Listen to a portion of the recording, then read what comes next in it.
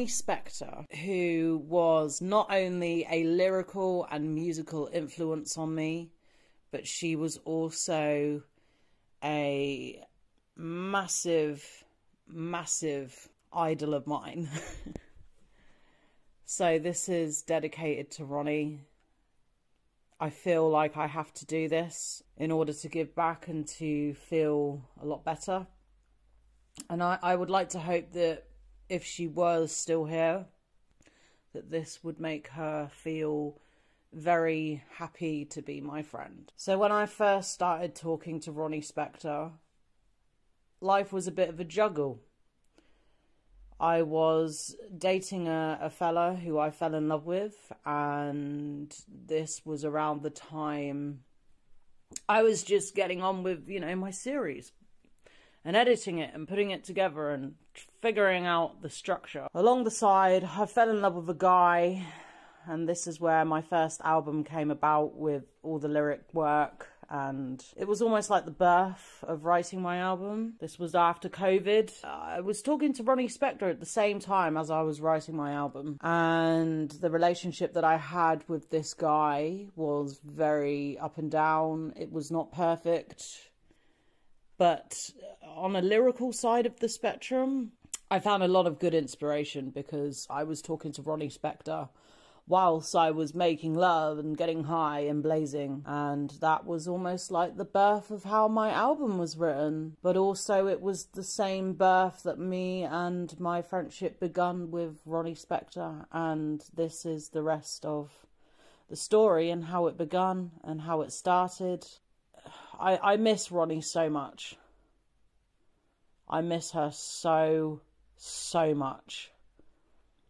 She was incredible, even just to talk to, even just to hang out with, to speak to, even if we didn't speak about music. She was just an all-round, very kind, warm, fun, bubbly person who made you laugh, who could flirt with you, who could be there if you wanted them to be there for you. And also she was just somebody that really understood my battles and everything that I've been through. I remember when I told Ronnie Spector about what happened to my appearance as a little girl and how I would find Ronnie's music at a very young age. It kept me on my feet regardless of what was throwing up my way through life. But speaking to Ronnie Spector after COVID finished, it was it was something so special to me, and it was something that will stay with me because the whole thing means a lot to me, you know. But it's something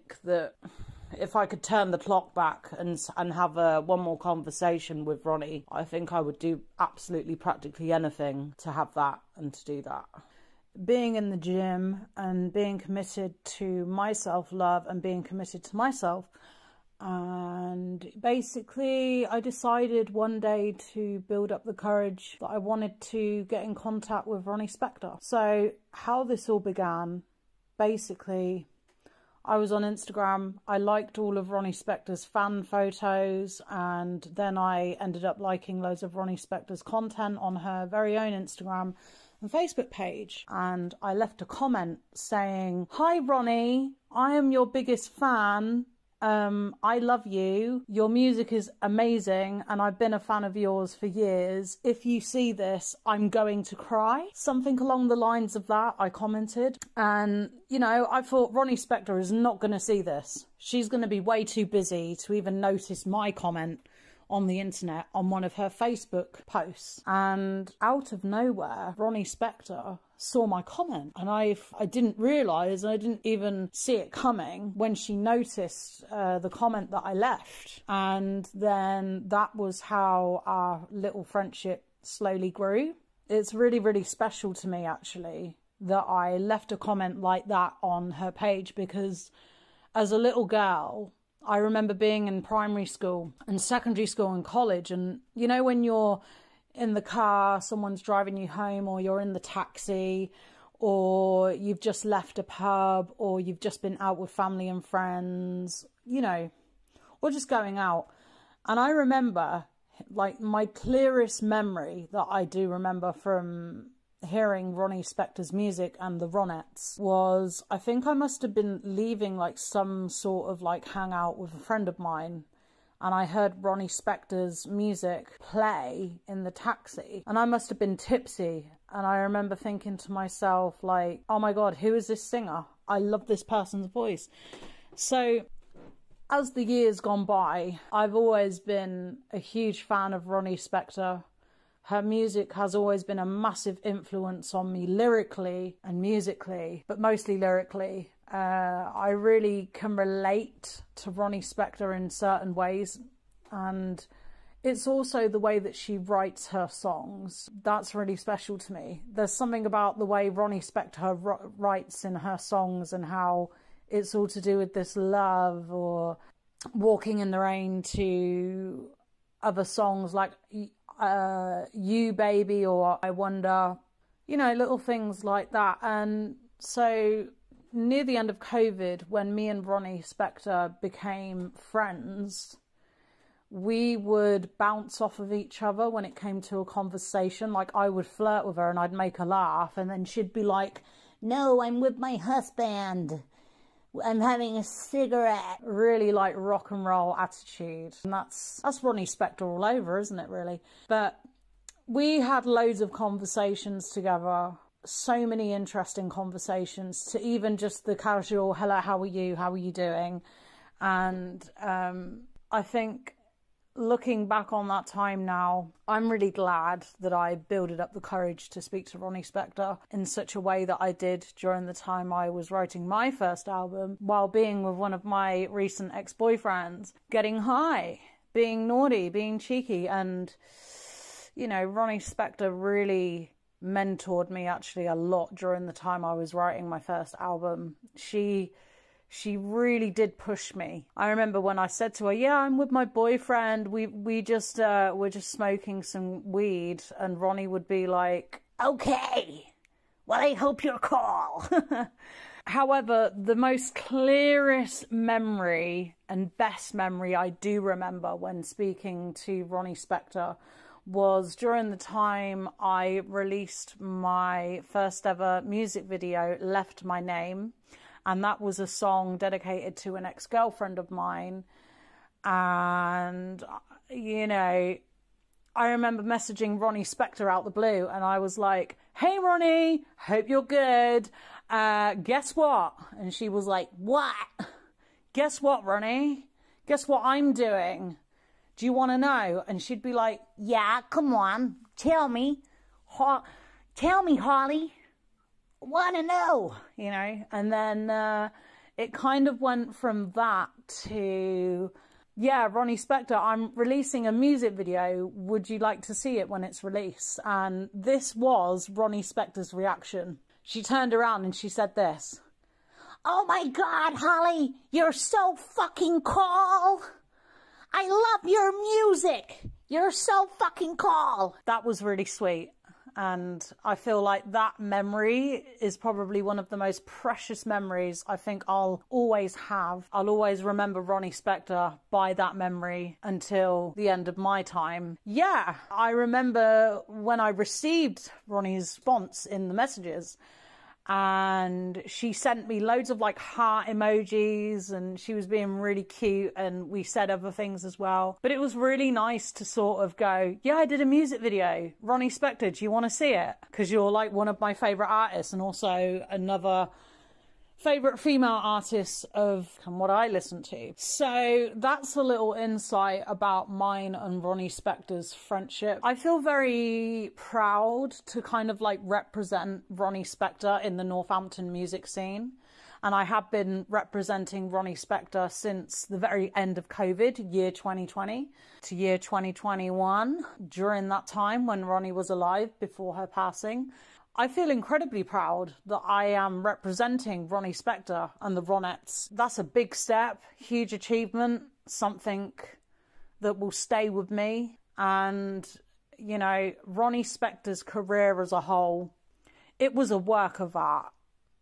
I don't think any other female musician is even possible to kind of sing like Ronnie Spector, because we all know that there's only one freaking Ronnie Spector. There's only one of the Ronettes. I feel very lucky and honoured and grateful that, in a way, before Ronnie passed, she told me and mentored me things that are important to guide me to that light. And it's weird because whenever it rains now, or it thunders a little, I always think of Ronnie. Or if Ray gets, you know, like a ray of sunshine gets into my eye and it's really hot and very bright, or if I'm just walking past underneath a cloud and it's heading my way, it makes me think of Ronnie. But yeah, I feel very honoured and grateful and extremely lucky to be representing Ronnie Spector and to be keeping her name and her music alive with my music and my platform and everything that I'm doing. I really believe that when I spoke to Ronnie Spector and when Ronnie got in contact with me, it happened for a reason. It didn't just happen. Dreams do come true. And I just want to say, actually, even talking to any kind of artist or musician in anywhere of the industry, it's nice that, in a way, I have the power